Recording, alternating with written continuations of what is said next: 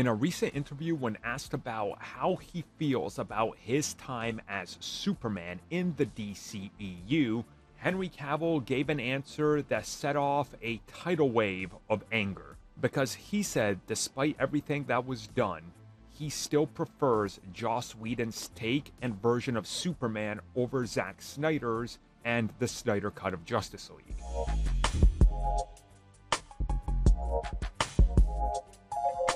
Wait, hold up. Before the comments fill up with angry fanboys, excuse me, the Justice League. But yeah, the Justice League. You know, that version, the theatrical cut of Justice League. Yeah, it turns out Henry Cavill likes that take on Superman and that version more than Zack Snyder's version, especially the one in the Snyder Cut. And that's what he said recently, and this upset a lot of people. Now, let's be honest, guys.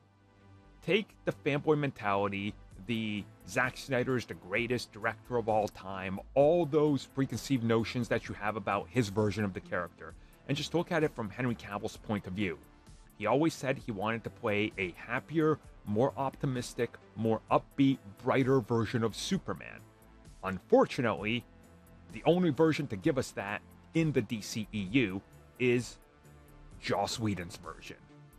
I know it's crazy, but that's the truth. I mean, they went back, they did the whole mustache problem, you know, they had to CG it out, they had to bend over backwards to do some reshoots and make Superman more Superman-y in it. And I get it, you know, it's a thing that a lot of them wanted, and they finally got it out there.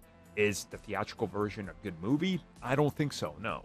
But it is fair to say that you can see more of a comic book accurate version of Superman in Justice League by Joss Whedon. I think that's just factual.